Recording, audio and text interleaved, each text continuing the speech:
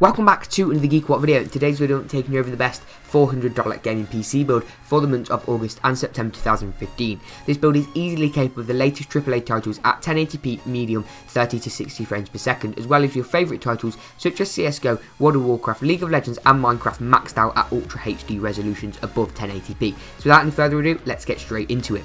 The CPU I've gone for is a personal favourite of mine. It's an AMD Athlon X4 860K. It's a quad-core CPU which comes out the box at 3.7 GHz. But it is overclockable even on the stock cooler. It does get a little warm, but nothing compared to AMD's FX series of CPUs, and it's great value for $70. It's a quad-core CPU, which does mean it's compatible with all the latest AAA titles, so you'll have no compatibility issues as if you were to use a dual-core CPU.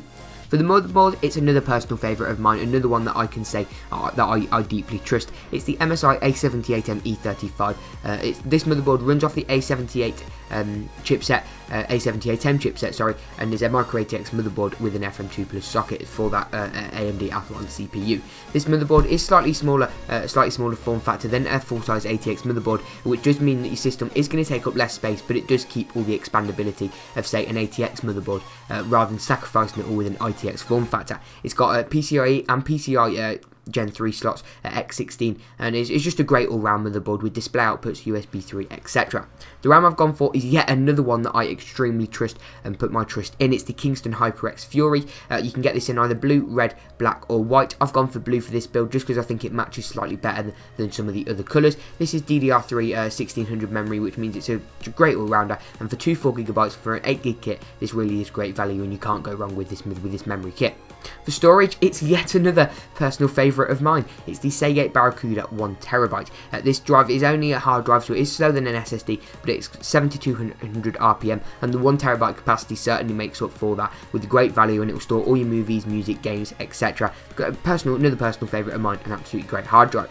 The video card that I've gone for is the EVGA GeForce GTX 750 Ti. This is a 2GB model. This is the superclock card with the ACX cooler with the 2 fans, and with this already being on the Maxwell architecture and already being quite a cool card, these fans will keep it super cool, making it great for overclocking, just to squeeze that extra performance out, especially at the budget end. Not to say you have to overclock it, but it certainly is a nice bonus.